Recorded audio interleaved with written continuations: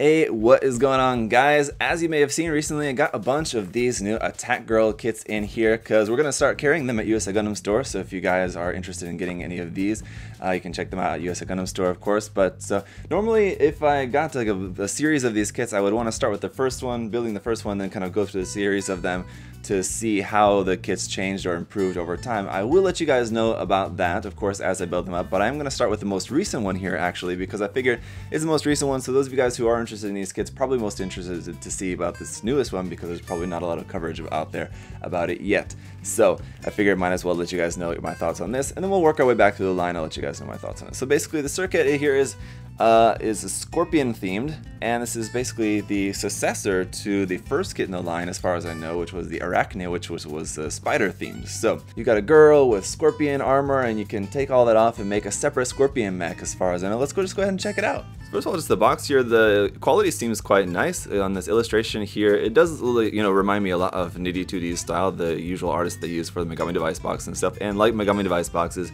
it's got that same kind of like a color tone, black background, and like a main color for it. In this case, it's purple. And also similar to Megami Device, you got a matte background box and a glossy image and text here. So I mean, it does look really nice. So it's a nice looking box. Very reminiscent of Megami Device, but I don't mind. It's okay. It's got the Attack Girl logo up there, Eastern model over here, 1/12 scale full action plastic model kit. Okay, on the sides of the box, basically the same thing, just minus the glossy finish on there. On this side here, you can see front and back look, what it's going to look with the scorpion and everything combined with the girl, all of that mecha suit looking very Tarantulas-esque. Do I need to make some Tarantulas jokes in this video? I guess probably. Then of course you can take all the armor off and then make it into just a scorpion mecha on its own, like I said, and then there's just another close-up kind of action shot there with that rad mask on her face, and all the clear purple effect parts do look pretty cool. On the other side, you can see a look at the character figure there without all the armor and everything. You got some different face options here, so we'll take a look at those. You got some waterside decals for the eyes, it looks like, and you got some shoes. And then over here, just a little bit about the kind of features of this. It's got just the regular arms, so you can attach the scorpion arms onto her arms to use those, kind of like how you see on the front of the box. It looks like it is maybe compatible with the Arachne parts. That's the face mask of the Arachne kit, the first one I mentioned. And it includes a base as well, and the base has a cool little logo printed on it also, which is pretty cool. So let's go ahead and check it out. And as you guys can see, it's a pretty thick box here as well too. There's a lot of stuff in here, starting with our manual, which is right on top, and then a whole bunch of runners underneath that. So we'll go through all the runners here in just a moment. Let's just go ahead and check out the manual here first. On the front here, obviously just the illustration from the front of the box, assembly instructions. On the back, just the 05 logo there. On the inside here, again, it seems very Megami Device style, basically just the look here on the inside of the manual as well too. You just got some photos here in the front showing the product and different face options, and I believe we're going to have some blank faces as well too, so if you didn't want to use the faces that you got on there, you got some different blank options there. So it's just telling you how to put on the water slides on there as well, wet stickers. And then our parts list, pretty extensive. Like I said, there's a lot of parts, and then we just get right into the construction. So it looks like you're building up the body all entirely first, and then you build the scorpion armor on the body, all like that, and then you kind of build the other scorpion parts kind of on their own. And then I'm guessing there's some point where it shows you how to make the scorpion armor separately. Not really, but it seems like oh yeah, there it is. So it's just when you're taking a few parts off the body, it seems pretty self-explanatory how to make the scorpion mech on its own. So here's the complete diagram with some line art there, everything. Basically, it doesn't really seem to be serving any purpose necessarily, but just to be just line art of the design. And then over here, product display, just some more images there with the armor on and everything. So you got lots of sample images here, which are good for if you want to get a good source for ideas for posing the kit. And I will say all the images in the manual here at the back and then at the front too seem to be of the product completely unpainted as far as I can tell, which is pretty cool. It's nice to see, so you get an idea of exactly how the kit is going to look. It does look like maybe it's got like some seam line removals on the flesh tone part, so I'm not totally sure that it's unpainted or without any like top coat or anything on it, but it looks, as far as I can tell, pretty much unpainted, I think. Let's go ahead and check out the runners anyway. First up, let's take a look at our waterside decals here, see what we're working with. They do look pretty nice. As you can see on there, the sharpness of the printing, the color looks solid, it all looks pretty good. Basically, it's just eyes there. You got like a A.T.K logo and Eastern model logo there, so I mean, you can put those on the kit if you want to. It would be cool to see some other logos and markings and stuff as well too in future kits rather than just the eyes. I mean, just having the eyes is nice, but it would be cool to have some other markings on there as well. I know that takes a lot more planning and stuff that needs to go into the kit, but I think it's something that would definitely make them a lot more appealing to people as well too. But we do also have these like jewel stickers here, these like kind of pink half circle stickers that are gonna go on like the pincer claws, and they look really nice. I think we only need 4 of them, but you've got 6, that means you've got a couple of extras there in case you need, so that's good. So those look really good. And in this bag you got basically all your other little stuff that normally from Kotobuki or something would be like on a separate runner, but you've got like all your faces here, like pre-packaged. And the faces, I mean, just looking at this, I mean, the printing quality again looks pretty good. They're in a little bit more matte finish than I think what are typically I see from Kotobukiya. A little bit more matte looks like. Here's our other 2, just kind of basic looking ahead, and then this kind of smirking side look there. I mean, they look pretty good, I gotta say, actually better than what I was expecting. From photos that I've seen of some of the other kits in the line, I haven't seen a lot of photos of this kit, to be honest. So, I mean, unpacking here with you guys is like the first time really I'm seeing very much about it. And the faces do look better than some of the previous kits in the line, I think, but of course we'll see those as we go through them. Then in these other teeny tiny little bags here, we've got all of our different hand parts and everything, so we'll go through those here in just a bit as well too. Basically 3 bags of hand parts, so it looks like we're going to have a lot of different hands. Alright, so our A runner obviously going to be here in skin tone, and the marking at the top says Attack Girl Body Type 1, so I guess these are some generic body parts that are going to be used by multiple different kits. You got the A1 there, and then B1 is kind of more of the same here. You can see some very recognizable parts like for thighs and things like that on there. And then runner C1 here in black, also going to be a generic runner here of just some body parts and a couple of connection parts on there basically. And the same thing here for runner D1 as well. It's still just Attack Girl Body Type 1 runners here for this, so some parts for the legs, arms, chest parts, knee parts, all that on here. Runner E is now in this dark purple and getting into some parts specific to this kit, so the marking on here does say for the Serqet. As you can see, it's just some armor parts on there. We've got 2 of this E runner, and similarly here on runner F as well. Now this is the first time I'm really kind of noticing this going through the runners, is that this runner definitely feels a bit like ABS, I believe. I'm trying to look on the runner. Usually it will say, but it looks like maybe it doesn't say anywhere that I'm noticing on the runner if it is ABS or not, but it does look like ABS plastic as far as I can tell. Runner G here in gray is getting into some of like the internal frame parts and detail parts and stuff here for the Scorpion armor. You got 2 of those. And runner H, just some more of those gray internal and detail parts. Runner I here, some frame parts for the legs, so we've actually got 4 of this I runner. Runner J is some clear purple parts, and they look really nice. You got a really nice clear purple there. 2 of these J runners. Runner K1 here is actually a painted runner. Looking at the back of the runner, it looks like this one is also a clear purple runner, but then it's got some like metallic purple sprayed over the top of it, which does look pretty good. That said, even though this runner did come in its own separate bag to keep the plating safe on there, it is a little bit scuffed on this part. I'm not sure how well you guys are going to be able to see that there. Maybe you can see that there. So there is a little bit of scuff to the paint, unfortunately, there already. Then runner K2 is a couple of more skin tone parts there, one for the chest, and then a couple of other parts there for like the head and face parts with the mask covering up the top half of the face.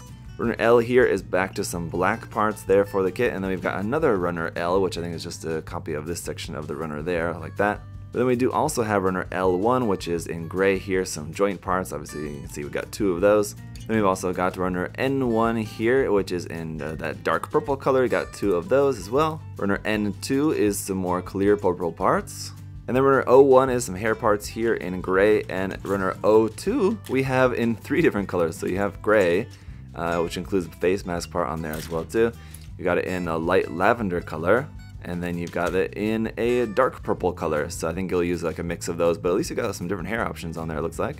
And then finally runner Z1 and this other runner, which is not labeled, but I would guess just kind of like Z2 or just kind of as an extra runner. Obviously it's just parts for the base and parts for the base, and that printing on there does look really nice if you, well, you know, if you like the design or whatever, I guess. I assume you would be able to remove that pretty easily if you wanted to, but yeah, the clear purple for this does look pretty nice. It's like a clear pinkish purple. It's a little bit different from the clear purple we saw on the previous runners, so it's a pretty nice color and it really catches the light quite nicely. So that is it, guys. As you can see, a lot of stuff in the box there. Let me go ahead and work on this, get it all put together, and we'll see how it looks.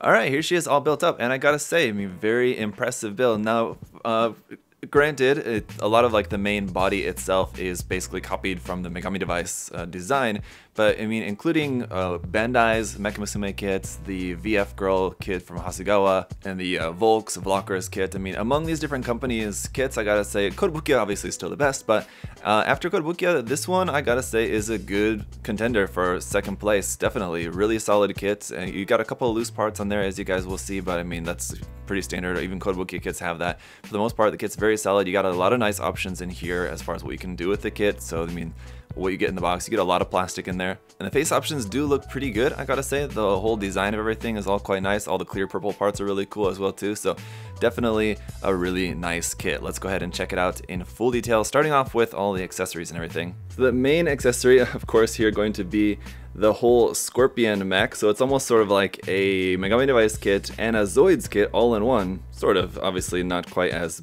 massive and parts heavy as a Zoids kit, but there is a ton of parts in there. The metallic purple parts in there that are included on there do look really nice as well too, and the clear purple parts, so you've got a nice mix of the metallic purple and the clear purple. And a reminder too that you do have those little jewel stickers that are meant to go here in the claws, but I haven't put those on there yet just because like once the kit's painted, you're gonna want to put those on there.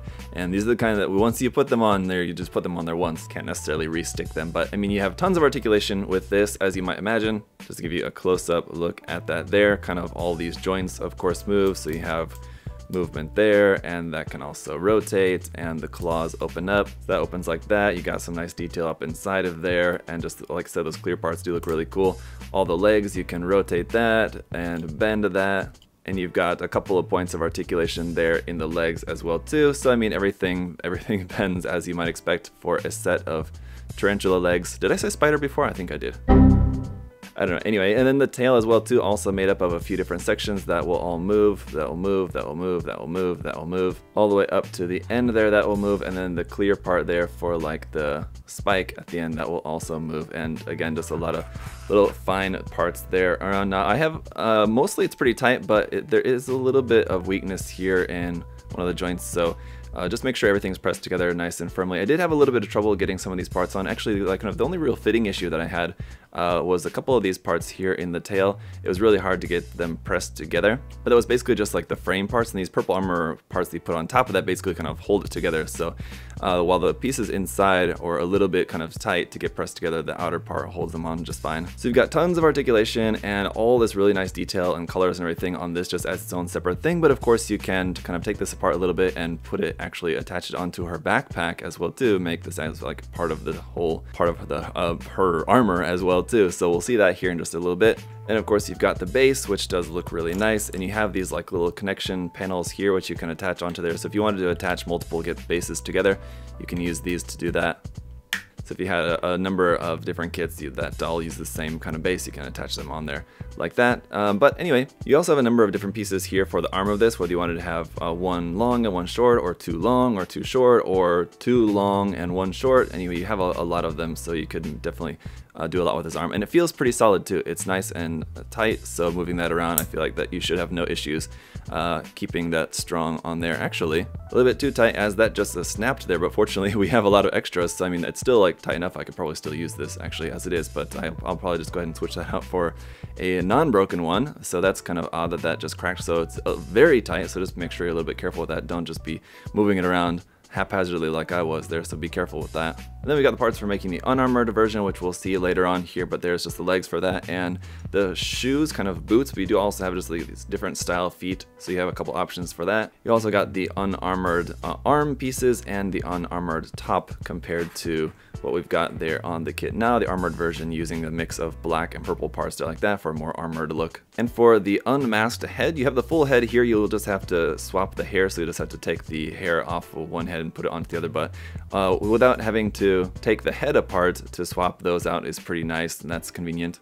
And again, those metallic purple parts in there do look really nice, as well as the clear purple parts, and you have some different options here for the masked face, basically just for the mouth. You have like just kind of like neutral mouth, you have this smiling mouth, and then you have this open mouth as well too. So it's basically just like the half face versions of the painted face options that we have. Just want to give you guys a really close up look at that, because you can see, I mean, the painting of them is done really quite well. Kotobukiya does their face, I mean, their pre-painted faces are amazing looking, and these are pretty close to that. I mean, if not the same level they're very close to the same level in terms of just the quality of the painting on them.